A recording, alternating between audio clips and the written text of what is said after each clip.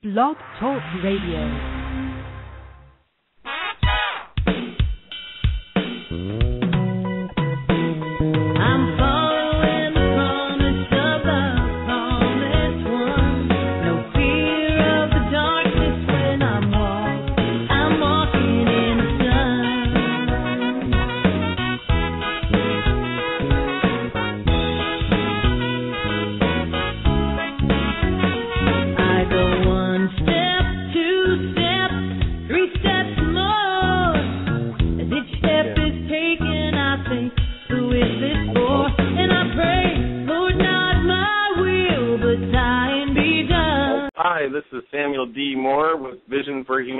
Radio, and tonight we're talking about the 4 blood moons, Damascus and Israel. We have a few guests tonight. We have Tim Williams, an ordained minister through the United Christian Fellowship Church in Porterville.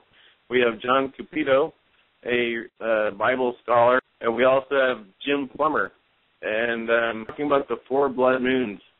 And now the 4 blood moons is called a tetrad. If you don't know what the significance of a tetrad of blood moons is, the significance is that it happens very rarely, and when it does happen, there is something that happens with Israel. For example, the last 2 tetrads of blood red moons involved in 1948, the first one, or the second to the most recent one, there was Israel became a nation again after 2,000 years of being scattered throughout the earth as the wandering Jew. The Jews finally had their own nation back, and that was very significant. And then in 1967, there was another set of 4 blood red moons, a tetrad, and that was the 6-Day War, which, if you know anything about that, that was where Israel was attacked by all of these Muslim nations. And so everybody expected Israel to get wiped off the face of the earth, but God stepped in, did some miraculous things, and in 6 days the Israelites won the war decidedly. It was like no question. Amazing. You should watch that video if you go on YouTube and type in the 6-Day War. You should watch that if you haven't. Anyway, so the tetrad of 4 blood red moons, the first one was April 15th, and that was on Passover. That's another interesting thing about these 4 blood red moons.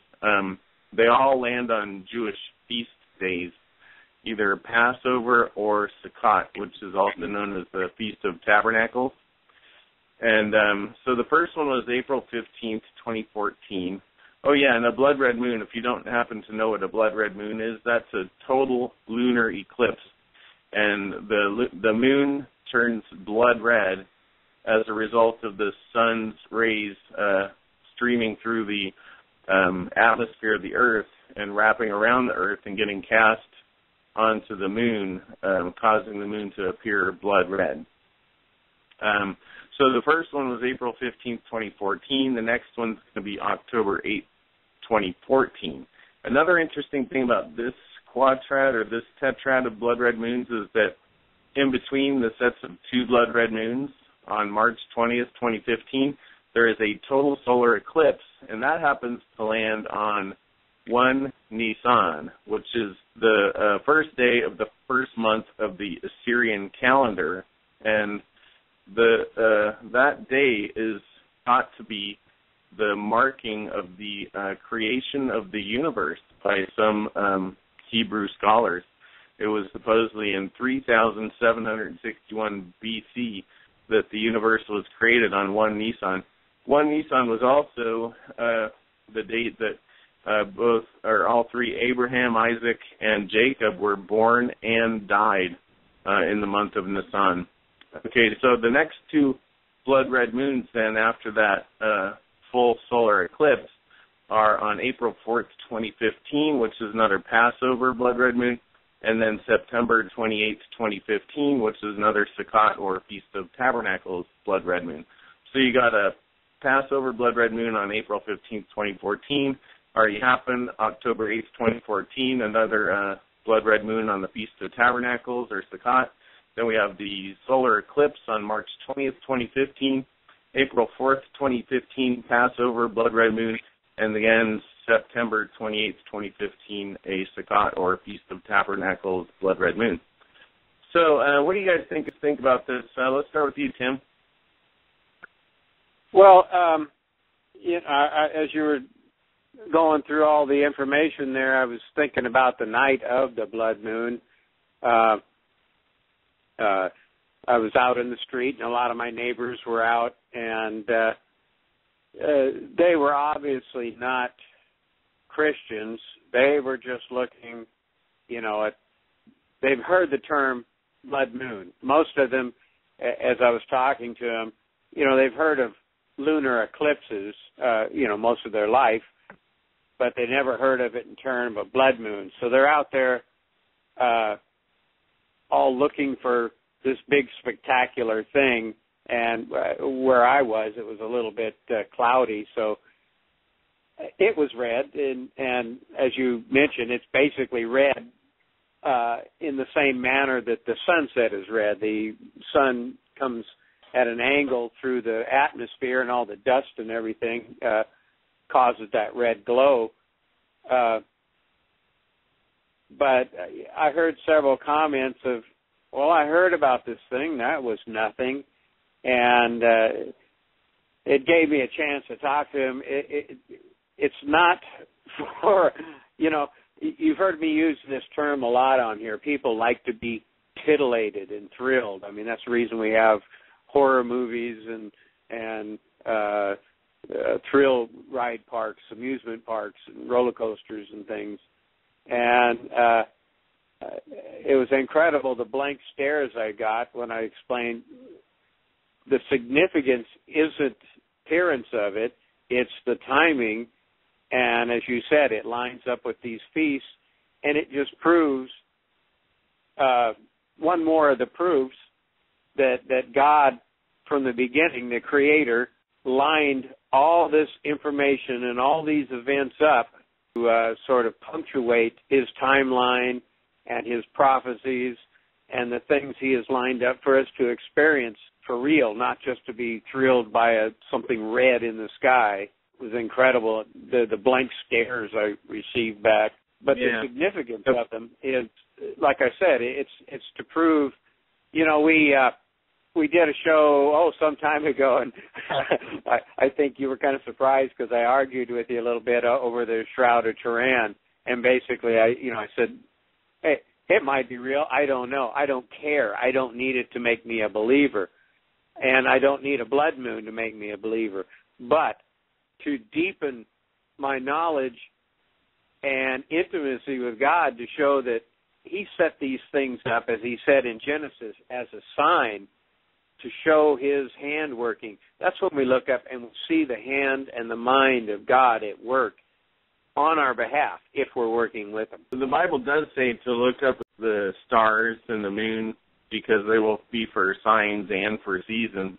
It doesn't say anything about looking at the Shroud of Turin for a sign or anything like that. So I'm on the same page with you about that Shroud of Turin thing. Another interesting event that happened during a tetrad of 4 blood red moons was in 1492. Spain actually expelled all of the Jews out of Spain, and at the same time, Columbus discovered America, and then America turned out to be the safe haven for all the Jewish people. Interesting point on that as they were casting the Jews out, they were confiscating their properties and monies, and that money that they confiscated from them was the money that financed the finding of their eventual haven in America. Oh, how ironic. I had no idea. That was the same pattern. There's God's hand at work again. It seems like something bad's happening, but He's using that resource to set up an escape and a haven. And people are wanting to be thrilled, like I said earlier, about this big red thing in the sky, and that's not the point. It's God saying, see, watch me work. Be close to me, enjoy what I'm doing, and be comforted. I heard Columbus himself was actually a Jew that was pretending he wasn't a Jew. Like, he was a Jew, but he actually kind of pretended he wasn't a Jew so he could get the job driving the Mayflower or San Maria or whatever boat that was. Anyway, another thing I wanted to say was for people who don't know where in the Bible it talks about a blood red moon and a solar eclipse, I found 3 different places. I think probably the most striking places in Revelations, because everybody knows that's the book of prophecy. And Revelation 6:12, it says in the King James Version, "And I beheld when he had opened the 6th seal, and lo, there was a great earthquake, and then the sun became black as sackcloth of hair, and the moon became as blood." Now that's Revelation 6:12. And then again in Joel 2:31, King James says, "The sun shall be turned into darkness and the moon into blood before the great and terrible day of the Lord come." And then again in Acts 2:20, King James again says, "The sun shall be turned into darkness and the moon into blood before the great and notable day of the Lord comes." Now that's 3 places in the Bible where it talks about the blood red moon and the sun darkening and the moon turns to blood. And I know I've heard before when the Bible repeats something, then that's like extra significant. And so this event is repeated 3 times. To my knowledge, it may be more. I don't know. Do you know of any other places it's in there? Yeah, it's referred to in a few other places, but those are probably the 3 most significant. What do you know about Israel and its enemies? Now, I know that Israel is surrounded by enemies. I'm just not sure, like, which ones are Israel's enemies. And it seems to me it might be easier to count which ones are not Israel's enemies. You know? Right now, very few. I mean, they're not even, they issued a statement the other day that their only true ally is Canada. And that was maybe 4 days ago. They publicly said that. They said the only country that they're really looking to for support and trust is Canada. It seems to me like something's going to happen with Israel regardless of these blood red moons. You know, the way things are heating up over there with Russia supporting Iran and its nuclear program. It's like, well, why would Iran need a nuclear power plant for energy when they've got all the oil in the world? I feel deeply honored and privileged to stand here before you today representing the citizens of the State of Israel. We are an ancient people. We date back nearly 4,000 years to Abraham, Isaac, and Jacob. We have journeyed through time. We've overcome the greatest of adversities. And we reestablished our sovereign state in our ancestral homeland, the land of Israel. Now, the Jewish people's odyssey through time has taught us 2 things. Never give up hope, always remain vigilant. Hope charts the future. Vigilance protects it. Today, our hope for the future is challenged by a nuclear-armed Iran that seeks our destruction. But I want you to know that wasn't always the case. Some 2,500 years ago, the great Persian king Cyrus ended the Babylonian exile of the Jewish people. He issued a famous edict in which he proclaimed the right of the Jews to return to the land of Israel and rebuild the Jewish temple in Jerusalem. That's a Persian decree. And thus began an historic friendship between the Jews and the Persians that lasted until modern times. But in 1979, a radical regime in Tehran tried to stamp out that friendship. As it was busy crushing the Iranian people's hope for democracy, it also led wild chants of death to the Jews.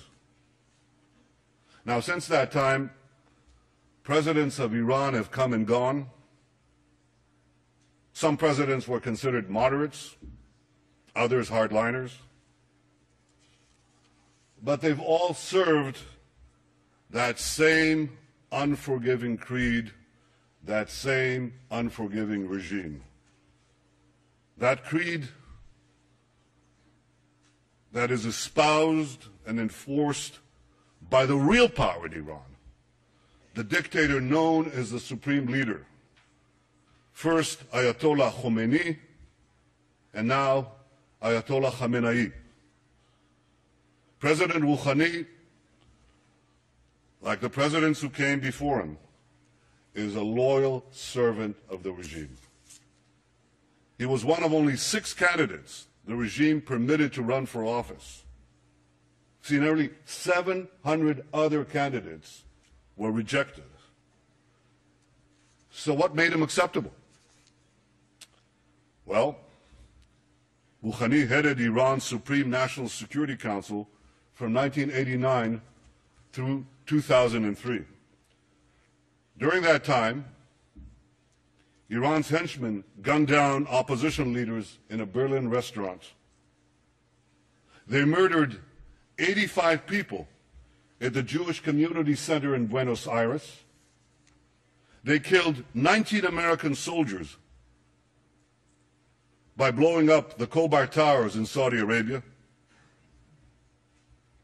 Are we to believe that Rouhani, the national security advisor of Iran at the time, knew nothing about these attacks? Of course he did. Just as 30 years ago, Iran's security chiefs knew about the bombings in Beirut that killed 241 American Marines and 58 French paratroopers. Rouhani was also Iran's chief nuclear negotiator between 2003 and 2005. He masterminded the strategy which enabled Iran to advance its nuclear weapons program behind a smokescreen of diplomatic engagement and very soothing rhetoric. Now, I know Rouhani doesn't sound like Ahmadinejad, but when it comes to Iran's nuclear weapons program, the only difference between them is this: Ahmadinejad was a wolf in wolf's clothing. Rouhani is a wolf in sheep's clothing. A wolf who thinks he can pull the wool over the eyes of the international community. Well, like everyone else, I wish we could believe Rouhani's words. But we must focus on Iran's actions. And it's the brazen contrast, this extraordinary contradiction between Rouhani's words and Iran's actions that is so startling. Rouhani stood at this very podium last week and praised Iranian democracy. Iranian democracy, he said. But the regime that he represents executes political dissidents by the hundreds and jails them by the thousands. Rouhani spoke of, quote, the human tragedy in Syria. Yet Iran directly participates in Assad's murder and massacre of tens of thousands of innocent men, women, and children in Syria. And that regime is propping up a Syrian regime that just used chemical weapons against its own people. Rouhani condemned the, quote, violent scourge of terrorism. Yet in the last 3 years alone, Iran has ordered, planned, or perpetrated terrorist attacks in 25 cities in 5 continents. Rouhani denounces, quote, attempts to change the regional balance through proxies. Yet Iran is actively destabilizing Lebanon, Yemen, Bahrain, and many other Middle Eastern countries. Rouhani promises, quote, constructive engagement with other countries. Yet 2 years ago, Iranian agents tried to assassinate Saudi Arabia's ambassador in Washington, D.C. And just 3 weeks ago, an Iranian agent was arrested trying to collect information for possible attacks against the American embassy in Tel Aviv. Some constructive engagement. I wish I could be moved by Rouhani's invitation to join his wave, a world against violence and extremism. Yet the only waves Iran has generated in the last 30 years are waves of violence and terrorism that it has unleashed in the region and across the world. Ladies and gentlemen, I wish I could believe Rouhani, but I don't. Because facts are stubborn things. And the facts are that Iran's savage record flatly contradicts Rouhani's soothing rhetoric. Last Friday, Rouhani assured us that in pursuit of its nuclear program, Iran, this is a quote, Iran has never chosen deceit and secrecy. Never chosen deceit and secrecy. Well, in 2002, Iran was caught red-handed, secretly building an underground centrifuge facility in Natanz. And then, in 2009, Iran was again caught red-handed, secretly building a huge underground nuclear facility for uranium enrichment in a mountain near Qom. Rouhani tells us not to worry. He assures us that all of this is not intended for nuclear weapons. Any of you believe that? If you believe that, here's a few questions you might want to ask. Why would a country that claims to only want peaceful nuclear energy, why would such a country build hidden underground enrichment facilities? Why would a country with vast natural energy reserves invest billions in developing nuclear energy?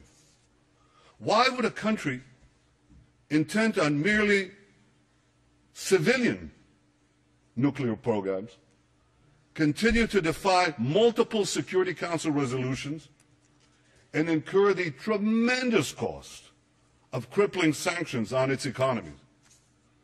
And why would a country with a peaceful nuclear program develop intercontinental ballistic missiles whose sole purpose is to deliver nuclear warheads? You don't build ICBMs to carry TNT thousands of miles away. You build them for one purpose, to carry nuclear warheads. And Iran is building now ICBMs that the United States says could reach this city in 3 or 4 years. Why would they do all this? The answer is simple. Iran is not building a peaceful nuclear program. Iran is developing nuclear weapons. Last year alone, Iran enriched 3 tons of uranium to 3.5%, doubled its stockpile of 20% enriched uranium, and added thousands of new centrifuges, including advanced centrifuges. It also continued work on the heavy water reactor in Iraq. That's in order to have another route to the bomb, a plutonium path. And since Rouhani's election, and I stress this vast and feverish effort has continued unabated.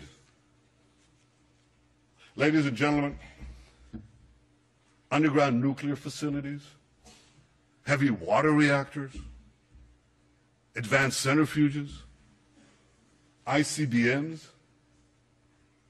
See, it's not that it's hard to find evidence that Iran has a nuclear program, a nuclear weapons program. It's hard to find evidence that Iran doesn't have a nuclear weapons program. Last year when I spoke here at the UN, I drew a red line. Now, Iran has been very careful not to cross that line. But Iran is positioning itself to race across that line in the future at a time of its choosing. Iran wants to be in a position to rush forward to build nuclear bombs before the international community can detect it and much less prevent it. Yet Iran faces one big problem. And that problem can be summed up in one word: sanctions. I've argued for many years, including on this podium, that the only way to peacefully prevent Iran from developing nuclear weapons is to combine tough sanctions with a credible military threat. And that policy today is bearing fruit. Thanks to the efforts of many countries, many represented here, and under the leadership of the United States, tough sanctions have taken a big bite off the Iranian economy. Oil revenues have fallen, the currency has plummeted, banks are hard-pressed to transfer money. So as a result, the regime is under intense pressure from the Iranian people to get the sanctions relieved or removed. That's why Rouhani got elected in the first place. That's why he launched his charm offensive. He definitely wants to get the sanctions lifted. I guarantee you that. But he doesn't want to give up Iran's nuclear weapons program in return. Now, here's a strategy to achieve this. First, smile a lot. Smiling never hurts. Second, pay lip service to peace, democracy, and tolerance. Third, offer meaningless concessions in exchange for lifting sanctions. And fourth, and the most important, ensure that Iran retains sufficient nuclear material and sufficient nuclear infrastructure to race to the bomb at a time that it chooses to do so. You know why Rouhani thinks he can get away with this? I mean, this is a ruse. It's a ploy. Why does Rouhani think he can get away with it? Because he's gotten away with it before. Because his strategy of talking a lot and doing little has worked for him in the past. He even brags about this. Here's what he said in his 2011 book about his time as Iran's chief nuclear negotiator. And I quote, "While we were talking to the Europeans in Tehran, we were installing equipment in Isfahan." Now, for those of you who don't know, the Isfahan facility is an indispensable part of Iran's nuclear weapons program. That's where uranium ore called yellow cake is converted into an enrichable form. Rouhani boasted, and I quote, "By creating a calm environment, we were able to complete the work in Isfahan." He fooled the world once. Now he thinks he can fool it again. You see, Rouhani thinks he can have his yellow cake and eat it too. And he has another reason to believe that he can get away with this. And that reason is called North Korea. Like Iran, North Korea also said its nuclear program was for peaceful purposes. Like Iran, North Korea also offered meaningless concessions and empty promises in return for sanctions relief. In 2005, North Korea agreed to a deal that was celebrated the world over by many well-meaning people. Here's what the New York Times editorial had to say about it. Quote, "For years now, foreign policy insiders have pointed to North Korea as the ultimate nightmare, a closed, hostile, and paranoid dictatorship with an aggressive nuclear weapons program. Very few could envision a successful outcome, and yet North Korea agreed in principle this week to dismantle its nuclear weapons program, return to the NPT, abide by the treaty's safeguards, and admit international inspectors. And finally, diplomacy, it seems, does work after all." Ladies and gentlemen, a year later, North Korea exploded its first nuclear weapons device. Yet, as dangerous as a nuclear-armed North Korea is, it pales in comparison to the danger of a nuclear-armed Iran. A nuclear-armed Iran would have a chokehold on the world's main energy supplies. It would trigger nuclear proliferation throughout the Middle East, turning the most unstable part of the planet into a nuclear tinderbox. And for the first time in history, it would make the specter of nuclear terrorism a clear and present danger. A nuclear-armed Iran in the Middle East wouldn't be another North Korea. It would be another 50 North Koreas. Now, I know that some in the international community think I'm exaggerating this threat. Sure, they know that Iran's regime leads these chants, death to America, death to Israel, that it pledges to wipe Israel off the map. But they think that this wild rhetoric is just bluster for domestic consumption.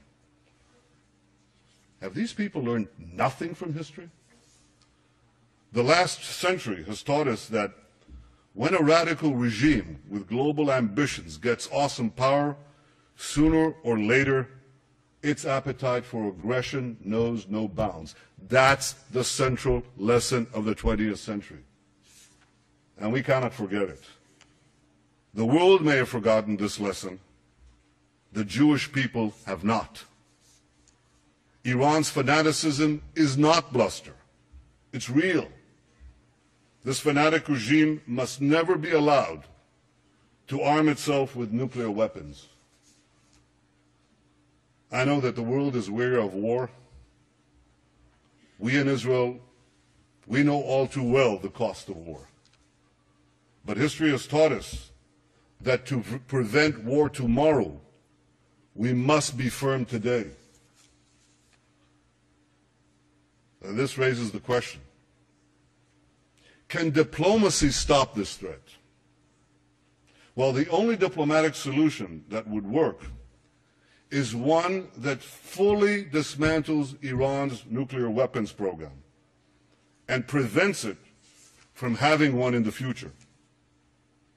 President Obama rightly said that Iran's conciliatory words must be matched by transparent, verifiable, and meaningful action. And to be meaningful, a diplomatic solution would require Iran to do four things. First, cease all uranium enrichment.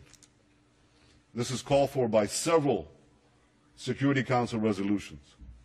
Second, remove from Iran's territory the stockpiles of enriched uranium. Third, dismantle the infrastructure for a nuclear breakout capability. including the underground facility at Qom and the advanced centrifuges in Natanz. And 4, stop all work at the heavy water reactor in Iraq aimed at the production of plutonium. These steps would put an end to Iran's nuclear weapons program and eliminate its breakout capability. There are those who would readily agree to leave Iran with a residual capability to enrich uranium. I advise them to pay close attention to what Rouhani said in a speech to Iran's Supreme Cultural Revolutionary Council. This was published in 2005. I quote, here's what he said. A country that could enrich uranium to about 3.5% will also have the capability to enrich it to about 90%. Having fuel cycle capability virtually means that a country that possesses this capability is able to produce nuclear weapons. Precisely. This is why Iran's nuclear weapons program must be fully and verifiably dismantled. And this is why the pressure on Iran must continue. So here's what the international community must do. First, keep up the sanctions. If Iran advances its nuclear weapons program during negotiations, strengthen the sanctions. Second, don't agree to a partial deal. A partial deal would lift international sanctions that have taken years to put in place in exchange for cosmetic concessions that will take only weeks for Iran to reverse. Third, lift the sanctions only when Iran fully dismantles its nuclear weapons program. My friends, the international community has Iran on the ropes. If you want to knock out Iran's nuclear weapons program peacefully, don't let up the pressure. Keep it up. We all want to give diplomacy with Iran a chance to succeed. But when it comes to Iran, the greater the pressure, the greater the chance. 3 decades ago, President Ronald Reagan famously advised, trust but verify. When it comes to Iran's nuclear weapons program, here's my advice. Distrust, dismantle, and verify. Ladies and gentlemen, Israel will never acquiesce to nuclear arms in the hands of a rogue regime that repeatedly promises to wipe us off the map. Against such a threat, Israel will have no choice but to defend itself. I want there to be no confusion on this point. Israel will not allow Iran to get nuclear weapons. If Israel is forced to stand alone, Israel will stand alone. Yet in standing alone, Israel will know that we will be defending many, many others. The dangers of a nuclear-armed Iran and the emergence of other threats in our region have led many of our Arab neighbors to recognize, finally recognize, that Israel is not their enemy. And this affords us the opportunity to overcome historic animosities and build new relationships, new friendships, new hopes. Israel welcomes engagement with the wider Arab world. We hope that our common interests and common challenges will help us forge a more peaceful future. And Israel continues to seek an historic compromise with our Palestinian neighbors, one that ends our conflict once and for all. We want peace based on security and mutual recognition, in which a demilitarized Palestinian state recognizes the Jewish state of Israel. I remain committed to achieving an historic reconciliation and building a better future for Israelis and Palestinians alike. Now, I have no illusions about how difficult this will be to achieve. 20 years ago, the peace process between Israel and the Palestinians began. 6 Israeli prime ministers, myself included, have not succeeded in achieving peace with the Palestinians. My predecessors were prepared to make painful concessions. So am I. But so far, Palestinian leaders haven't been prepared to offer the painful concessions they must make in order to end the conflict. For peace to be achieved, the Palestinians must finally recognize the Jewish state, and Israel's security needs must be met. I am prepared to make an historic compromise for a genuine and enduring peace, but I will never compromise on the security of my people and of my country, the one and only Jewish state. Ladies and gentlemen, one cold day in the late 19th century, my grandfather, Nathan, and his younger brother, Judah, were standing in a railway station in the heart of Europe. They were seen by a group of anti-Semitic hoodlums who ran towards them, waving clubs, screaming, "Death to the Jews." My grandfather shouted to his younger brother to flee and save himself. And he then stood alone against the raging mob to slow it down. They beat him senseless. They left him for dead. And before he passed out, covered in his own blood, he said to himself, "What a disgrace. What a disgrace. The descendants of the Maccabees lie in the mud, powerless to defend themselves." He promised himself then that if he lived, he would take his family to the Jewish homeland and help build a future for the Jewish people.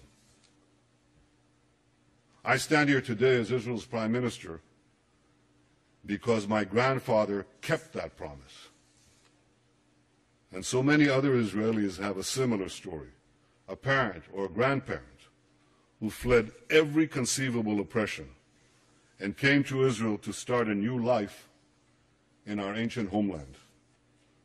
Together we've transformed a bludgeoned Jewish people, left for dead, into a vibrant, thriving nation, defending itself with the courage of modern Maccabees, developing limitless possibilities for the future. In our time, the biblical prophecies are being realized. As the prophet Amos said, "They shall rebuild ruined cities and inhabit them. They shall plant vineyards and drink their wine. They shall till gardens and eat their fruit. And I will plant them upon their soil, never to be uprooted again. ושבתי את שבות עמי ישראל, ובנו ערים נשמות וישבו, ונטו כרמים ושתו את יינם, ועשו גינות ואכלו את פריים, ונטטים על אדמתם, ולא ינטשו עוד." Ladies and gentlemen, the people of Israel have come home never to be uprooted again.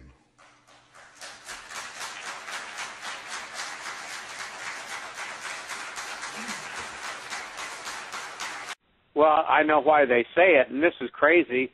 I mean, I was watching a fellow the other day that was showing newspaper clippings, quotes of the head mullah and Ahmadinejad and a couple other government officials, and they have said over the last 4 years numerous times that their goal is to wipe Israel off the face of the earth, that they're vermin and they need to be exterminated. But we seem to ignore that. Yeah, so anyway, who are the enemies of Israel? We've got Egypt, which, to my knowledge, Egypt was friendly with Israel. And then recently, it kind of got overtaken by the Muslim Brotherhood.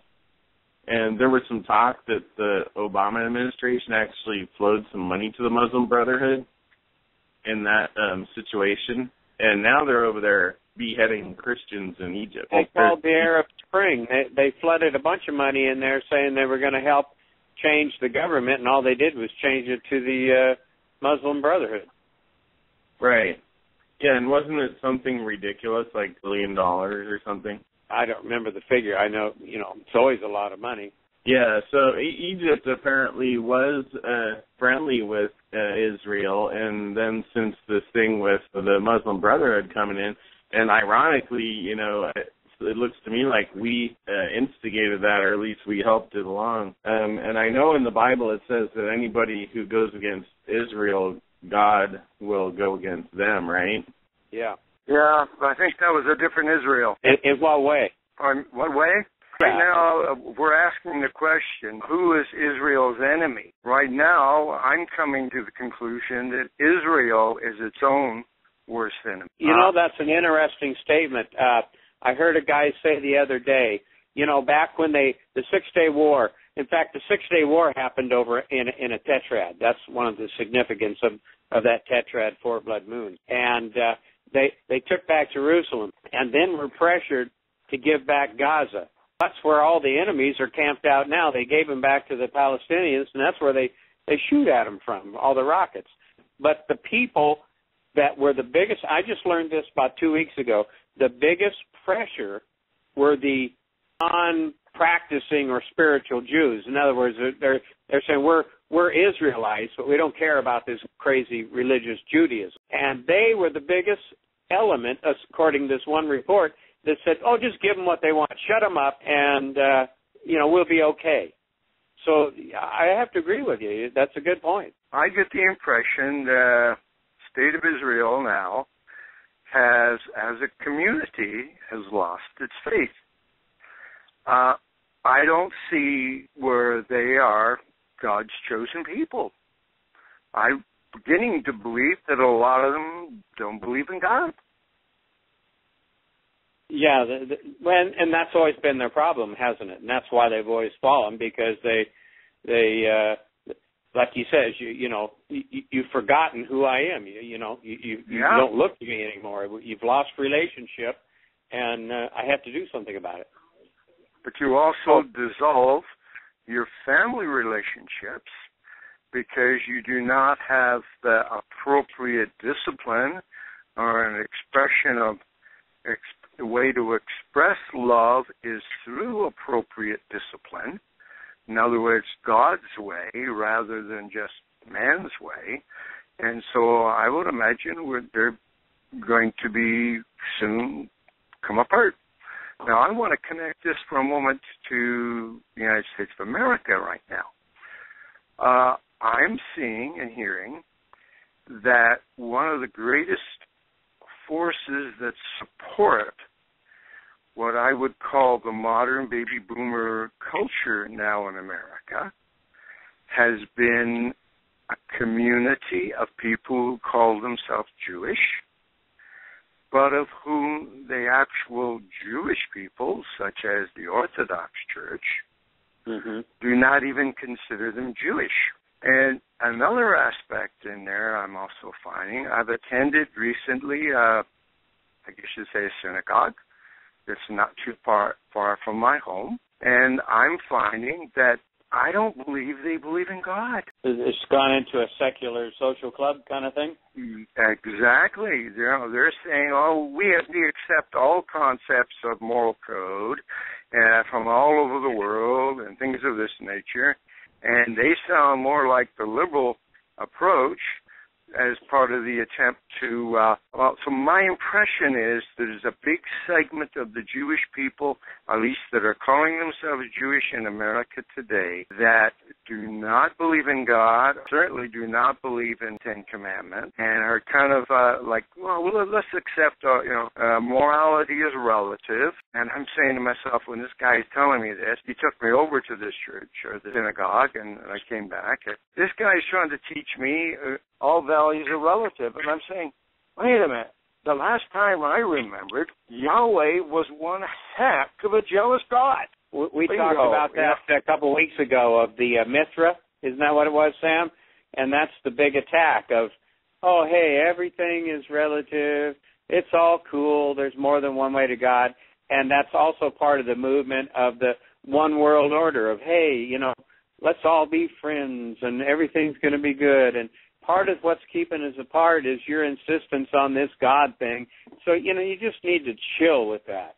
And that's been the rhetoric that is, and as you say, churches, not only the Jewish people, I've seen it in mainline churches. There's a couple guys now, I've always been in with the Pentecostal church. The Pentecostal and the charismatic churches are way watered down. I mean, they just want to sing some nice songs and dance around and feel good and go home. And, okay, and there's even churches now bringing the Quran into the thing and saying, oh, it's the same God. Allah is the same God. Yeah. And it's scary. No, it's not the same. I mean, Allah to me would be Satan, but that's another argument. So, take too much time. Well, I'm inclined to believe it was the same God because they did have a common ancestor. God said to them, he said, you call yourself sons of Abraham, but God can raise sons of Abraham from these stones. That's not what counts. And it's that secular, my bloodline goes back to here. Well, God says, I don't care. My son's blood is what saves you. And that again, like you were saying, we're agreeing, actually, it's that relationship, and it's totally gone out of those others because they've taken it in. To a secular mind, it makes sense to just have these moral codes, and they're kind of movable. Situational ethics, I think, is what you were talking about before. It kind of moves. Yeah, situational ethics, exactly. But what I'm seeing is that there's been a lot of political push, from one of the Jewish churches called the Jewish Reformed Church. And I believe that so many people who are claiming Jewish are part of this church, and they have demonstrated, I think, politically as well as they are very much in support of this attitude of suppressing the freedom of worship in this country because they don't like the Jewish church and they don't like the Christian church, which has still got roots and connection to the original Jewish church. Yeah. They don't like God's Ten Commandments. Yeah, Well, hey, we got to take a little mini break. Before we take our break, I want to read a quote from Revelation chapter 3, verse 9. It says, "Behold, I will make them of the synagogue of Satan, which say they are Jews and are not, but lie. Behold, I will make them to come and worship before thy feet, and to know that I have loved thee." So, yeah, it talks about in the Bible where people say they are Jews and are not, and they're actually the synagogue of Satan. And I was thinking, well, maybe we could talk a little bit about that after the break.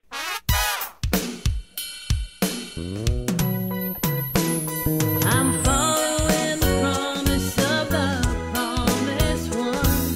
No fear of the darkness when I'm walking in the sun.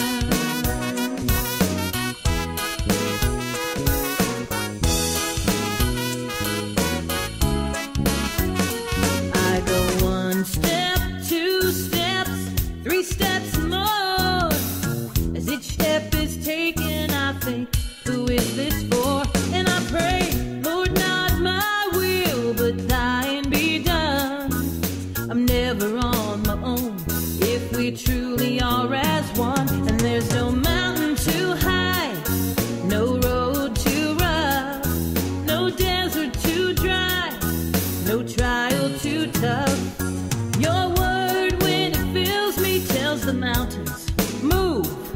Your peace, when it steals my heart, makes all my roads smooth. And the deserts are watered by fountains of love. All my needs are met in Christ, there's always enough. So I go one step, two steps, three steps, you know. Each step is right when you walk the King's Road. And go following the promise of the promised one. Never in the darkness when you're walking in the sun. Oh, you're walking in the sun.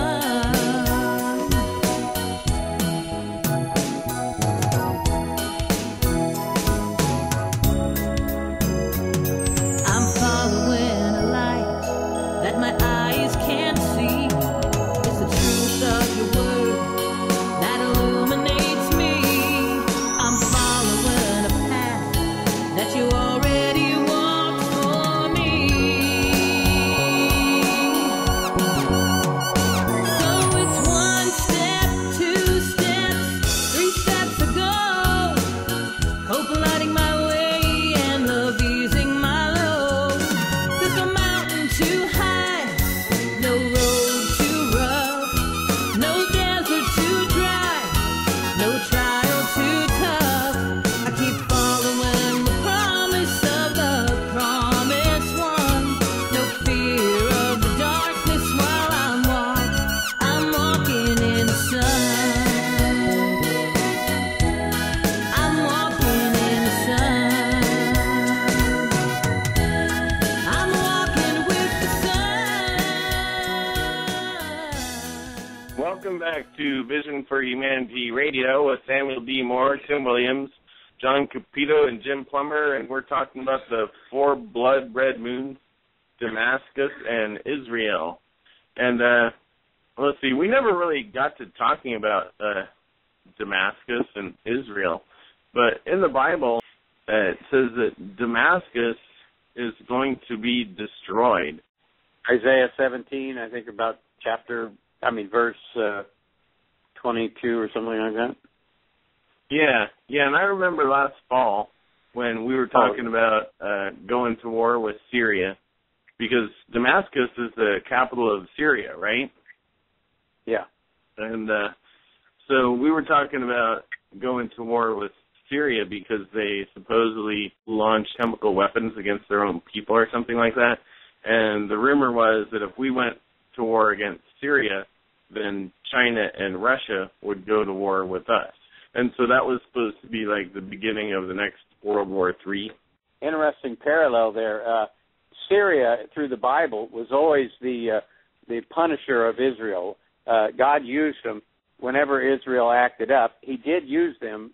We talked about the Holocaust. They were the ones that came in and brought, not the Holocaust, but the harbingers.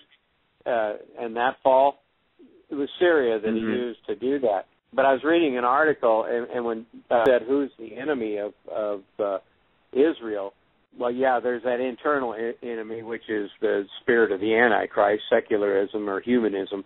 But all the countries there are an enemy. And a lot of people now are saying that the next great war that really starts everything is more than likely. Now, these are prophets, or, acclaimed prophets. I'm not. I'm just kind of quoting the latest information that I've been hearing, is Syria attacks and God moves in and flattens Syria, would trigger the war of Gog and Magog, which is Russia, and more than likely including China, to realize that, whoa, they got some strength, and to trigger the big rebellion and attack by those guys against Israel. But I know most of the prophetic pundits are saying that will be the next big trigger war, is Syria making a move and Israel just jumping out and flattening them. And that just, the logical consequence would just be have all the rest of their enemies just foaming at the mouth to get them and really trigger things off. Yeah, what I was thinking, thought come to my head when I heard about the blood red moons was the time in the Bible where it talks about God comes down to rescue Israel because Israel's being attacked by all these nations, and God basically has to intervene.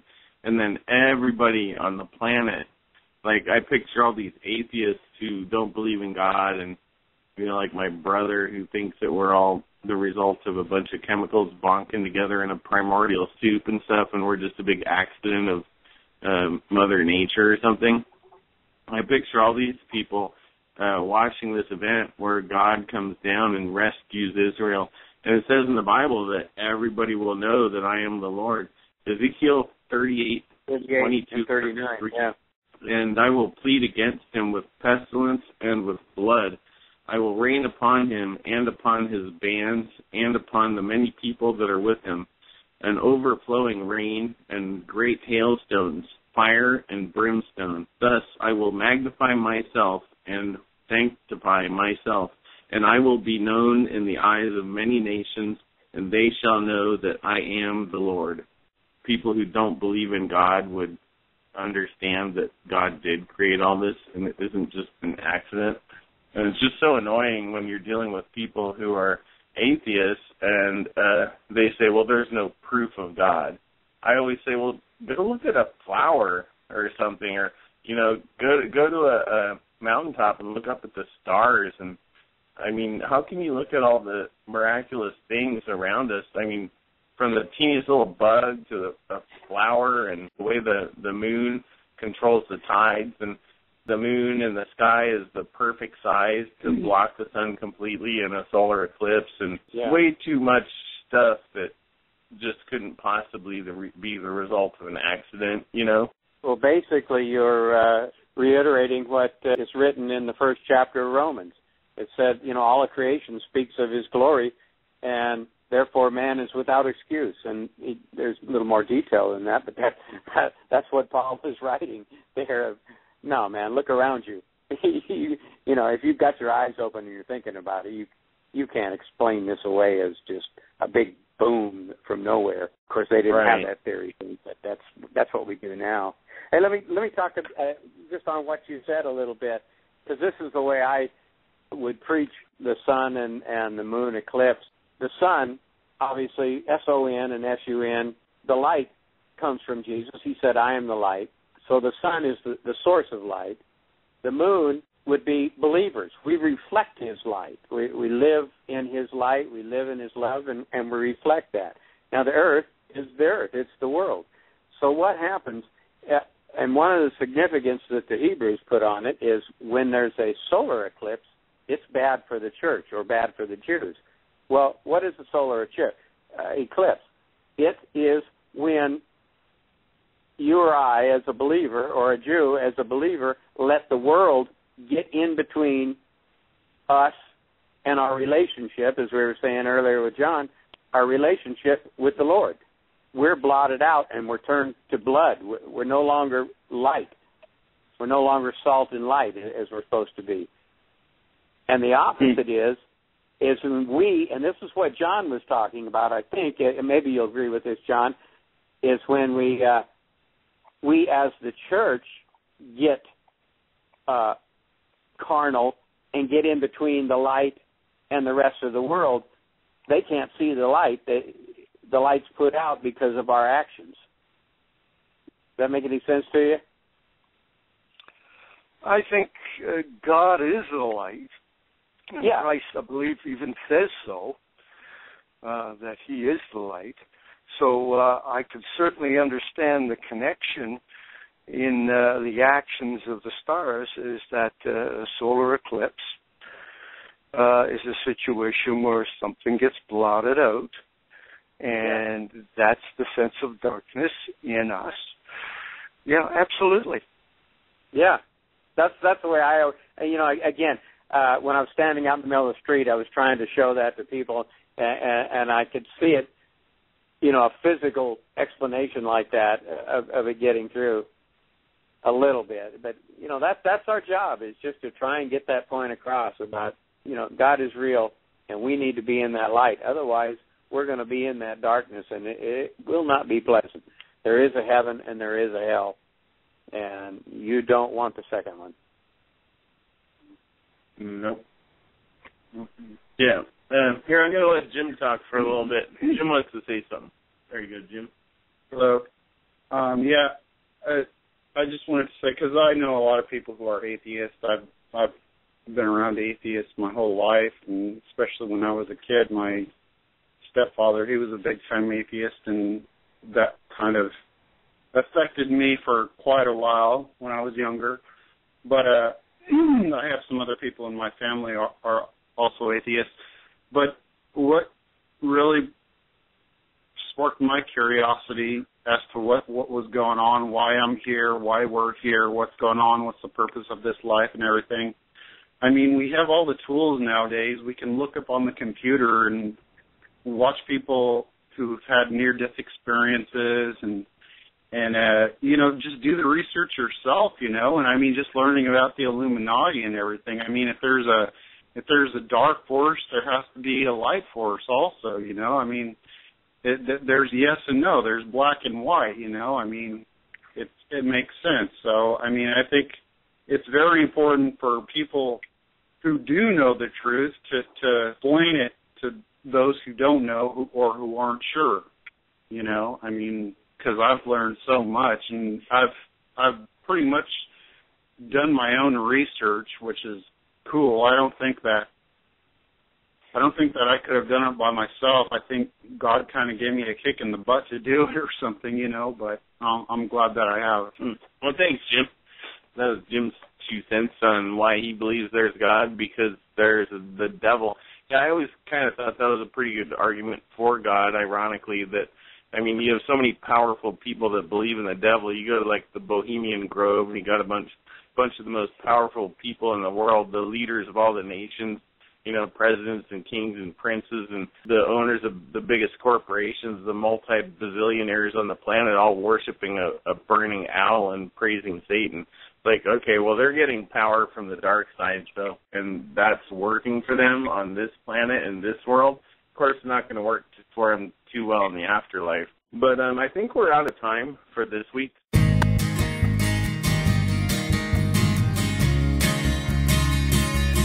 God is love, God is life, God is everything. Strength and joy, hope and peace found in Him.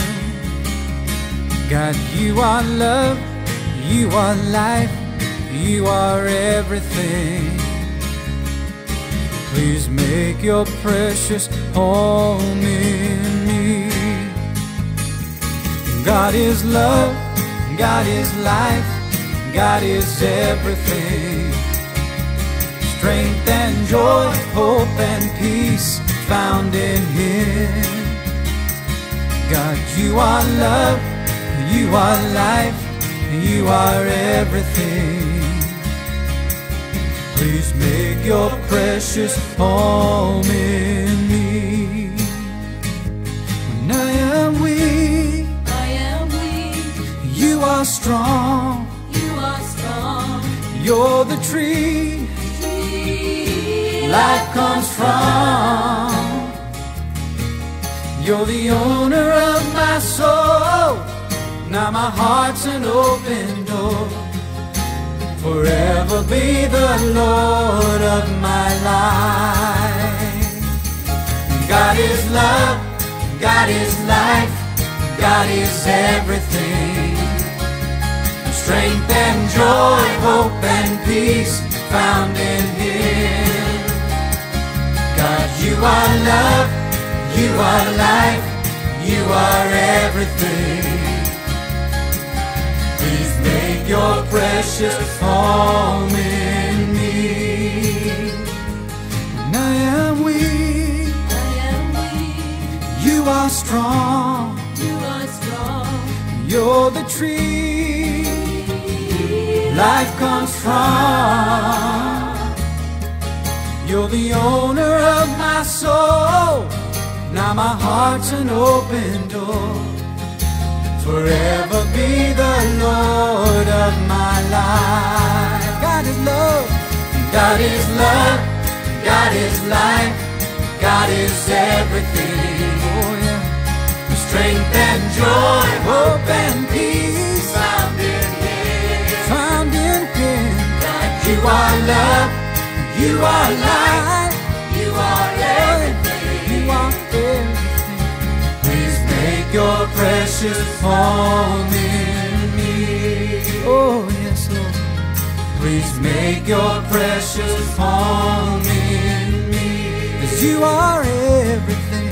Please make your precious home